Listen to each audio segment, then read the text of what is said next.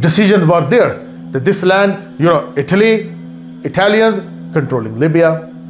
British mandate all over the place, everywhere in the Middle East to continent, to the Levant, even India subcontinent, British ruled for how many years, 100 years, and they came by an excuse or the pretext of East India Company, that we want to do some trade, things, spice, other things, industries, on and on. What did they do? They come and they take unfair advantage of those people, and they captured India around 1850s, and then till 1947 they suffered. Radcliffe, he divided India subcontinent into the way of so weird kind of division, and then he put the consternation and all this contentment into that region. People fought, killed for this population of this migration. The highest population of migration happened at that time when Radcliffe deliberately he divided India into such a position that he put India in the middle, those crocodiles, and they put East Pakistan, which now be Bangladesh,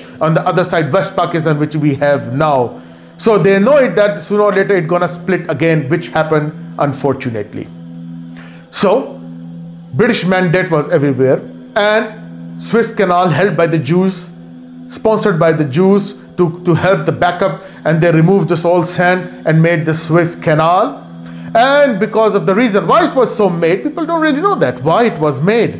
The reason why they made it, because British, Spanish, these were explorers, Portuguese, Spanish, French, Italians, and on these British, they had to go all around to them down of the Good Hope of South Africa by meeting those Somalian pirates, then reach to India. Vasco da Gama, he did it.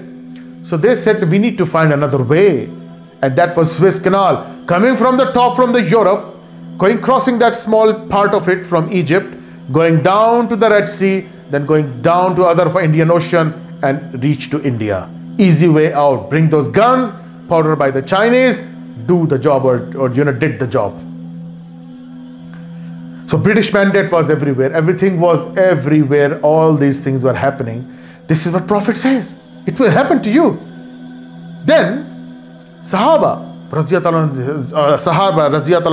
Ajma'in, all of them, they said that oh Prophet Muhammad ﷺ, is that the reason that we will be, less in number?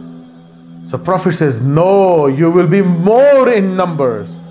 The problem will be that you will be indulged in a disease by the name of Wahan. So this word was something new for the Muslims. So they asked, Ya Rasulullah sallallahu alaihi wasallam, what is this Wahan? He said, Hubbud dunya wa krahyatil maut, that you will love this dunya and you will detest death. And that is why Allah will remove the terror and the fear from the hearts of the disbelievers, and then they will attack you wherever they will find you, they will kill you.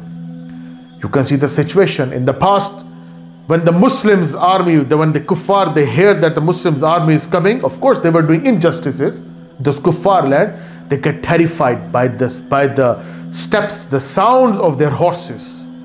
And now Muslim is ready to get killed. He's standing there and the guy is coming to kill him. No fear, nothing. Why? Because Prophet said you will love this dunya and you will detest death, and Allah will remove the khawf, the fear, from the hearts of the disbelievers, and then they will do whatever they want to do with you, and you will be so helpless, like the upper part of the layer of the flood. You will be just like that, and the way the flood goes, and the upper part of the skin, or whatever, I don't know what you have, but you can say that the upper part of the flood, that's the way you will be.